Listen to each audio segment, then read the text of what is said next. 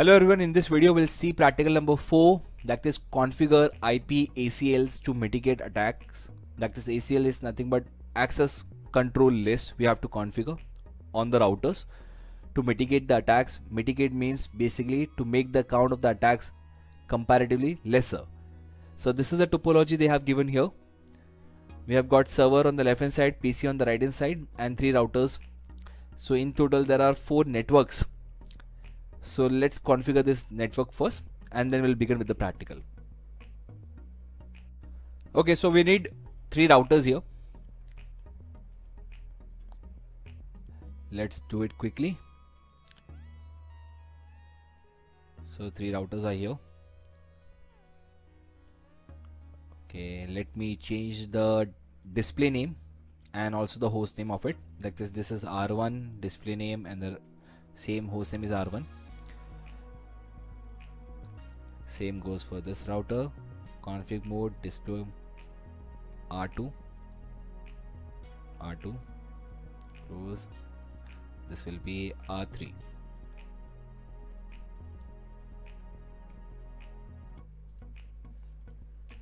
Okay, now we also want to have a serial connection in between the routers.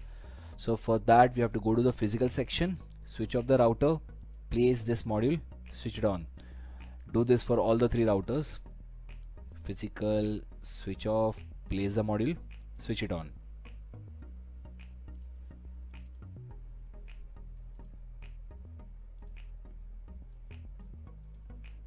Okay, and we want 2 switches on left hand side and also one more on the right hand side here. We want to have a end device PC here on the right hand side and server here. Let's give a proper name what they have asked for. Like this will be PCC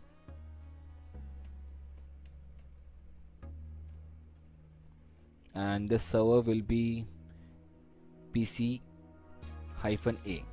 Okay, let's build a connection. Let's choose the automatic one here in between switches and the server and the router, and on this side also, and specifically also we want to have a serial connection between these routers.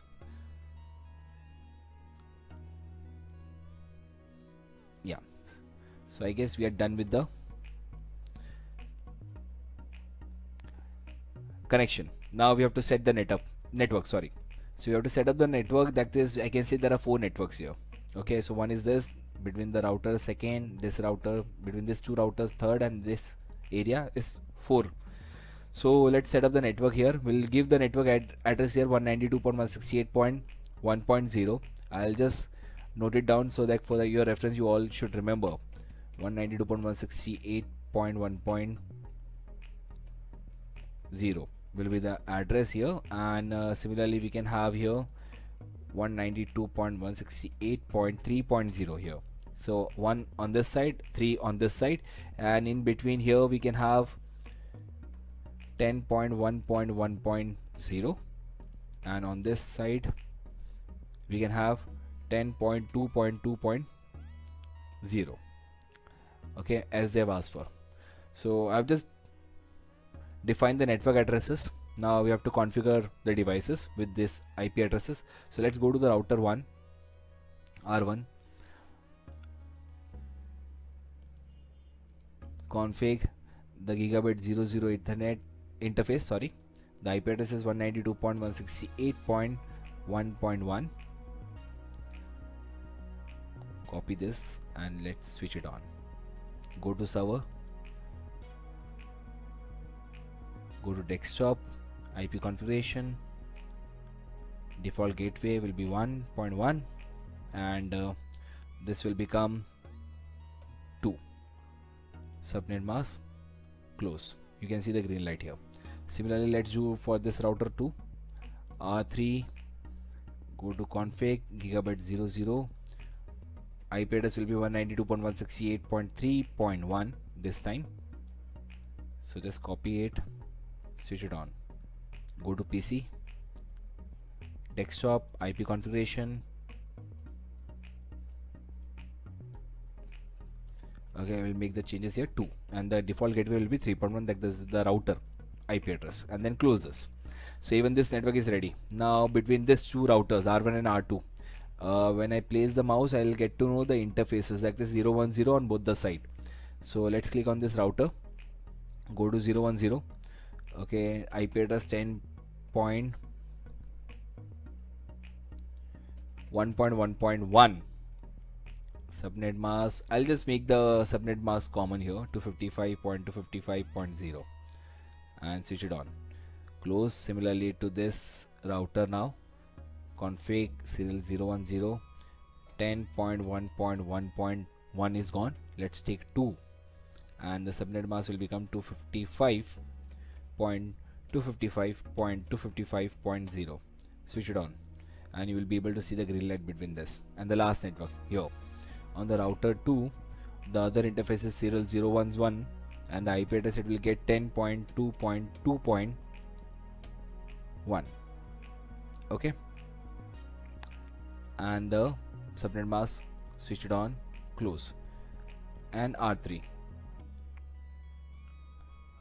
and I have to check the serial interface number, it is 011 only. Okay, so go to R3 serial 011. Okay, so this will become 10.2.2.2 because 1 is gone, and the subnet mask will become 255.255.0, and switch it on, close. Okay, if you'll go through the practical, there is one more IP address we have to set, that's this loopback address, okay, for the router R2, okay, which will be consider while doing this practical. So one more IP address we have to set here. So before we do that, okay, we have to make the routing scheme enable here. So we will go for RIP routing scheme. So let's go to the R1. Okay, go to config tab, click on RIP, and tell the network the R1 is connected to. The R1 is actually connected to 192.168.1.0 and 10.1.1.0. So let's 192.168.1.0, add, and then 10.1.1.0, click on add, then close this. Similarly now for R2, okay, host name actually get changed. Okay, you just have to pay attention carefully and then make the changes accordingly again and again. Okay, if it keeps on changing. So go to the RIP here, network address it is connected to, so it is connected to 10.1.1.0, add, 10.2.2.0, click on add, and one more network it is connected to loopback address. Okay, we have to go to the CLI, and here we have to fire the command to set up the loopback address, and I'll tell you what is the loopback address, how to set the loopback address. So we are on the CLI, we are into config mode. You just have to mention interface loopback 1. We are in the configuration interface mode now. We just have to mention the IP address. So we just have to mention IP and then address. You can say 192.168.2.1. okay, just remember on the left hand side we have got 1.0, on the right hand side we have got 3.0. so basically we are setting up one more network here in between, which is R2 is connected to itself, which is considered as a loopback, and we are giving one of the interface the address as loopback address as like 192.168.2.1. okay, so the command is something like this: IP address, enter. It's an incomplete command. We also have to give the, if you actually enter question mark also, it will guide you. So it is asking me for the subnet mask, so let's type the subnet mask also, 255.255.255.0. it has been set. Exit. Okay, so one more network we have configured on the router R2. Okay, if you click on R2, if you place the mouse, you will come to know, you can see, so both the gigabit Ethernet interface are down, but the serial interface are up. With the IP address, you all can see 10.1.1.2 and 10.2.2.1, and one more loopback address have been added. You can see the fifth row of this table, that is 192.168.2.1. okay, so one more address we have added here, one more network we have added here. So let's go to the config, go to static, okay, sorry, RIP, and we have already added 10.1.1.0 and 10.2.2.0. one more address we have to add here, 192.168.2.0 in this case. Click on add. So the router is connected to at least 3 network here. Of course you can see 2 entries because they are combining both the IP address with this network mask. Will not discuss in detail why is it so, because the 10 belongs to class A address. In that case 255.0.0.0 becomes the network mask. So let it be. So we have just added both the address here to the R2, and one more address we have added, that is 192.168.2.0. now let's close this, go to R3, go to RIP, okay, and it is connected to 192.168.3.0.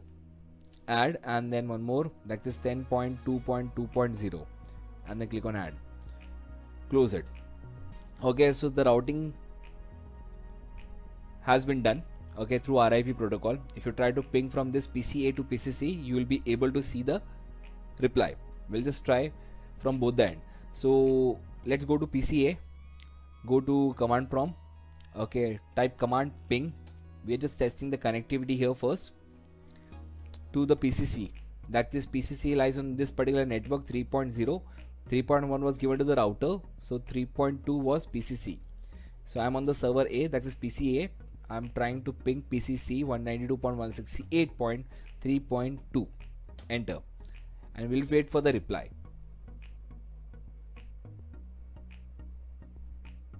Okay, so we are getting the reply, that means connection is successful. We can try it from other end also, that is from PCC to PCA. Let's see, let's go to command prompt and ping the server, that is PCA 192.168.1.2. enter, and we are getting the reply. Before we actually begin with the practical, there is one more part we have to cover. Okay, we have to implement the SSH protocol on all the 3 routers. So whenever from any particular device, if somebody wants to try to configure the router, okay, so SSH protocol has to get implemented. That means the command, when it fires remotely from any particular terminal towards the router, it should remain encrypted. We want to make the connection secure. So for that, what we have to do, let's go to R1, and you have to, what I'll do for the R1, you have to do it for R2 and R3 also. Okay, so just have a look. So I'm on the R1 now. I'll change the host name first. Again back to R1, I'll go to the CLI. Okay, I'll press enter. I'm in configuration mode, you all can see. So the first thing I'll do here, that is I'll set the IP domain name ccnasecurity.com. Okay, what we are doing with this practical here, we are making the prerequisites ready, because this what they have asked in the practical, like all these things should be done in advance first, then we will actually begin with the begin with the main practical, like this configuring the ACL. So we have to do this SSH setting on all the 3 routers. So what I am doing here for the R1, you people have to do it for R1, R2 and R3. So in this video you will only see that I am doing it for R1, but I'll also be doing the same step for R2 and R3. So after setting up the domain name, you have to enter username, set username. For router 1 I'm setting admin1. For router 2 I'll type admin2, so that I remember admin1. Then I'll set the privilege that to 15, giving all the privilege. Password with the secret command, secret, and then I'll type the password as Cisco1, keeping it simple. So for R1 I'm keeping username as admin1, and the password is Cisco1. Similarly, I'll do the same steps for R2 and R3, setting up the password and username as admin2 Cisco2, admin3 Cisco3 respectively. Let's click enter. After that, you have to configure the line, virtual lines, virtual terminal lines, that is VTI. We need how many lines? We need 5 lines, 0 to 4. Now we are in configuration line mode. Login will be local, will be allowed on the router, and also the transport towards router by any protocol will be done through SSH. That's transport input SSH command. And let's exit from here.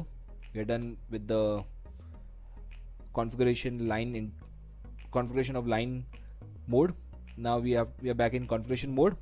So now we have to generate the key, that is crypto key